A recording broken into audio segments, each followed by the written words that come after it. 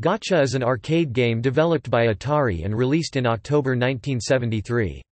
It was the fourth game by the company, after the 1972 Pong, which marked the beginning of the commercial video game industry, and the 1973 Space Race and Pong doubles. In the game, two players move through a maze, which continually changes over time. One player, the pursuer, attempts to catch the other, the pursued. If they do, a point is scored, and the players reset positions. The game emits an electronic beeping sound, which increases in pace as the pursuer gets closer to the pursued, and each game lasts a set amount of time. Gotcha was designed by Alan Alcorn, the designer of Pong, and a prototype was constructed by Cyan Engineering, Atari's semi-independent research and development subsidiary. Development began in July 1973 as part of Atari's strategy to develop multiple types of games to separate themselves from their competitors, who they saw as focused primarily on creating Pong clones. The cabinet was designed by George Faraco, initially with the joysticks encased in pink domes meant to represent breasts. Although this design inspired the advertising flyer on which it appears behind a man chasing a woman in a nightdress, it was changed to use regular joysticks soon after release. The game was not commercially successful. Later sources have termed it as arousing little more than controversy, though one source claims it sold 3,000 units. In addition to the main black and white game, limited runs were produced of a tinted color version and a true multi-color version of the game. The latter is believed to be the first color arcade game.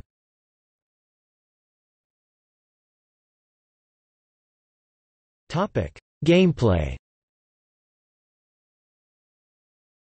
Gotcha is a two-player maze game in which one player attempts to catch the other.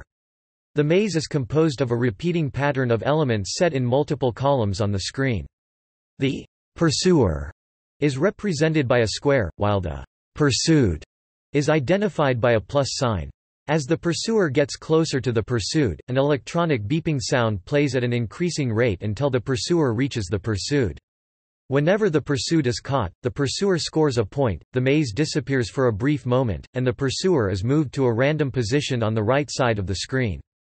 There is no score for the pursued, so determining who won is left to the players. The maze itself is continually changing, with two invisible lines half a screen apart scanning down the maze and overriding maze elements. Above the maze is the pursuer's score and the time elapsed in the game. Each game is for a set period of time. When time runs out, the game enters attract mode, where the score resets and the square and plus sign begin bouncing around the maze in a diagonal pattern as the maze continues to change. Each game costs a quarter. The time per round is adjustable per machine over a range from 30 seconds to 2 minutes. Development on Gotcha began in July 1973, as Atari's fourth game after Pong, Space Race, and Pong Doubles. The company was interested in producing a very different game from their previous success of Pong, as they felt that innovative design was what would separate them from their competitors, which they saw as flooding the market with Pong clones rather than making new video games. After the release of Space Race, development immediately moved on to Gotcha. The design of the game was done by Alan Alcorn, the designer of Pong and developer for Space Race. Alcorn had the idea for the game from a defect he sometimes saw when testing Pong machines. If part of the circuit that converted scores to images on the screens was broken, then parts of the numbers would be scattered across the screen. Alcorn thought that combining that defect intentionally with a motion circuit could create dynamically changing mazes. A prototype design was developed by Steve Mayer of Cyan Engineering, which had recently become a semi-independent research and development subsidiary of Atari. The cabinet for the game was designed by Atari's product designer, George Faraco. His design featured a joystick for each player, which was encased in a pink dome that the player would rest their hands on to control the joysticks, meant to resemble breasts. Faraco later acknowledged that they didn't have bumps on them or anything, but the way they were the size of grapefruits next to each other, you got the impression of what they were supposed to be. Atari's second engineer, Don Lang, who assisted with the game, has also stated that the design was intentional on the part of Faraco, who fellow Atari designer Regan Chong has claimed had some really far-out ideas. According to rumor, Faraco got the idea from a joke that joysticks resembled phalluses, and that Atari should make a game with female controls.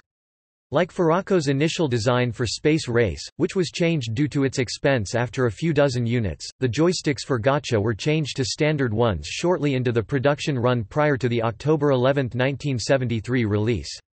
The design did inspire the advertising flyer for the game, however, which features a man chasing a woman in a nightdress with the initial design of the cabinet behind them. The final cabinet stands over 5 feet tall and weighs nearly 200 pounds.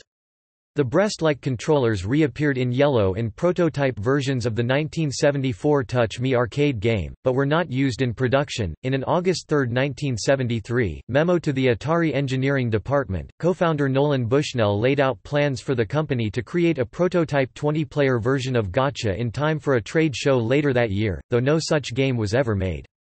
Instead, released at the same time as Gotcha and showcased at the early November 1973 Music Operators of America Music and Amusement Machines Exposition were 2 additional versions of Gotcha, one with a tinted color overlay, and a true multi-color version of Gotcha with red, blue, and green colors.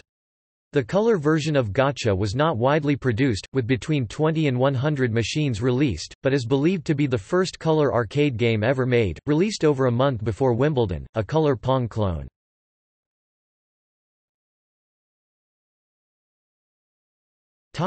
Legacy. Gotcha was not commercially successful, later sources have described it as receiving a lukewarm reception and arousing little more than controversy. Ralph Baer, however, claims it sold 3,000 units. Additionally, despite Gotcha's prominence as Atari's 4th game and their 2nd game not related to Pong, the 1973 arcade video game market was largely dominated by Pong clones. While Pong was the 4th arcade video game ever produced, Gotcha was approximately the 20th, with nearly all the other games released before and after Gotcha through the end of the year Pong clones. Gotcha was the first arcade maze video game, though non-commercial maze-based video games had been developed as early as the 1959 Mouse in the Maze computer game.